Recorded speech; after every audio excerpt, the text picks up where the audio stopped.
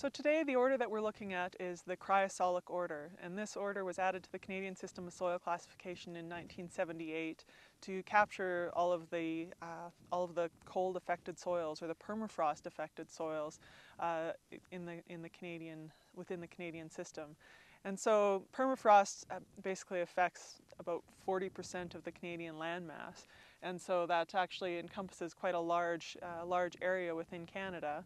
In terms of the overall concept of the order, what constitutes being affected by permafrost, permafrost refers to soils that are where their average temperature is at or below zero for at least 2 consecutive years. So they don't thaw completely at any point in that period, and so it refers. In the case of the Cryosolic order, depending on which of the great groups we're talking about, that permafrost has to be found within 1 or 2 meters of the soil surface in order for it to be classified as a cryosol.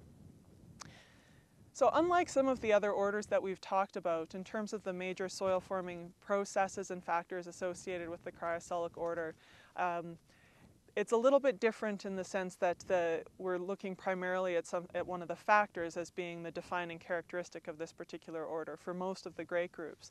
So within the Cryosolic order overall, we've got 3 primary great groups: the static, the turbic, and the organic. So they're differentiated based on their parent material, and they're differentiated as well based on the presence of cryoturbation. And so in terms of the processes that are governing the formation of cryosols, for the most part it's like we would see in any of the other soils. So there's a lot of similarities between many of the static cryosols and soils of the Brunissolic order, for example, in terms of the modification, the BM horizon being one of the defining characteristics of it. In terms of the organic cryosols, it's basically the same soil forming processes that we would see associated with the organic order, the degree of decomposition being one of the defining characteristics associated with that. With the turbic cryosols, that's where we get into slightly different processes, at least in terms of the very obvious manifestation of differences in soil forming processes.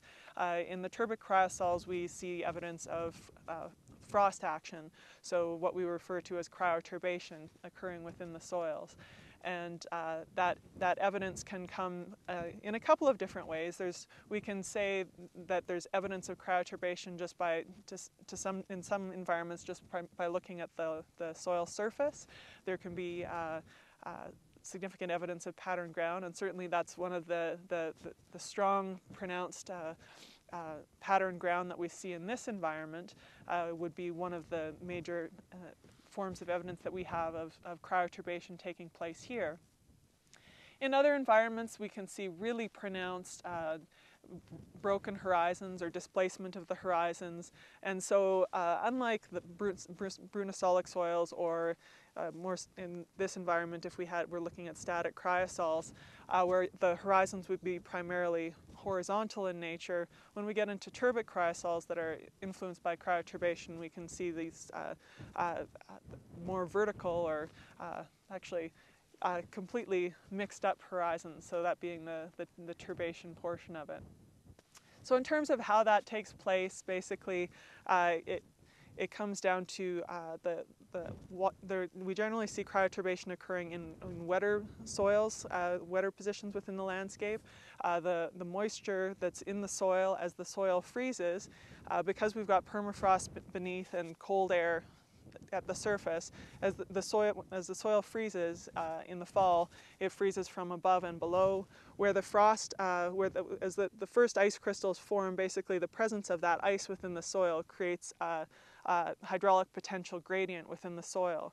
So in the same way that water moves from wet to dry or from upper landscape positions to lower landscape positions, it will actually move towards the ice. So once those ice crystals start to form within the soil, the ice tends to form into lenses. So moisture moves within the soil, forming these lenses. So that creates, in addition to that hydraulic gradient, so creating these differences in terms of moisture zones within the soil, we end up with drier zones, wetter zones. That also creates a pressure gradient within the soil, and so we can end up with some squeezing within the soil of the material that's not yet frozen. We can have squeezing, forcing the wet material out to the surface. There can also be in the drier areas, as moisture moves towards these ice lenses, you can end up with desiccation cracks in the drier positions. And so those cracks themselves become a site where more material can be deposited. And then once that material is deposited, it becomes, in the same way that we see in the verticolic soils, as material becomes deposited, it contributes to further argillopetroturbation in that case. Those cracks, as they get infilled with other material, can then become a site of further expansion, contributing to the overall pressure gradient that we see within the soil profile that ultimately leads to cryoturbation. In terms of the other processes and factors, it's very similar to what we would see elsewhere. In terms of the processes, these tend to be, in terms of additions, we've got the additions of organic matter.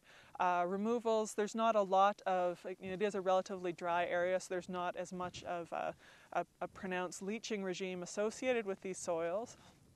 The transformations, the transfers or transformations, the transfers of material within the soil or the transformations from one form to another, tend to be a little bit less pronounced as well, insofar as there's not, the colder environment means that there's, while there is still a significant soil microbial population, it's not necessarily as active as we would see in a southern environment.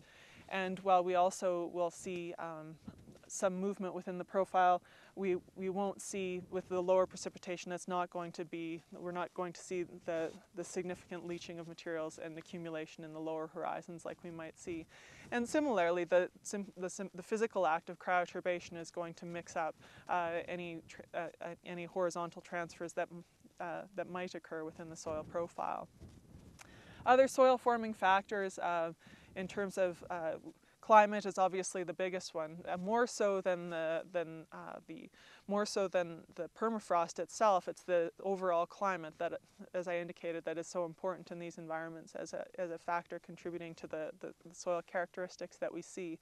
That cold climate is what gives rise to the characteristics of these soil profiles. And in the case of this static and organic cryosols, it's the climate that contributes to the presence of the permafrost. The organisms, vegetation is key in this environment. It's the vegetation that is here has adapted to the climate and takes every opportunity to establish itself, but it's also extremely sensitive. We tend to see a lot of below ground biomass here, but relatively low overall biomass above and below ground relative to other environments. In terms of the other factors here, relief or topography are really, it's really important in this environment.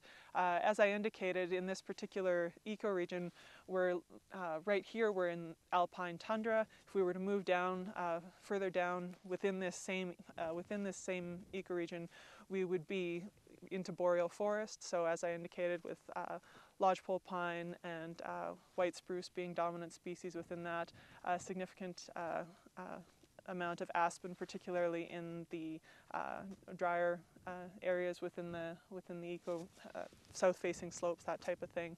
And there can be in some quite warm, dry south-facing slopes, there can actually be quite a bit of grassland present as well.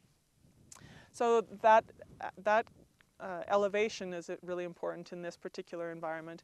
Aspect within that can also be really important, where we tend to see, because we're in this mountainous region, we're in the Cordillera, we see the importance of south-facing versus north-facing slopes being very important, where the permafrost is going to be quite a bit shallower on the north and east-facing slopes than it is on the south and west-facing slopes. And one other factor that is perhaps less discussed in southern environments would be the role of fire in in these ecosystems. In this particular, in the alpine tundra like this, it's less of an issue. But as we move further downslope and into the boreal forest regions, we tend to see fire playing a significant role in terms of when it removes the superficial vegetation that contributes to thickening of the active layer, where the active layer is that portion of the soil that thaws every year.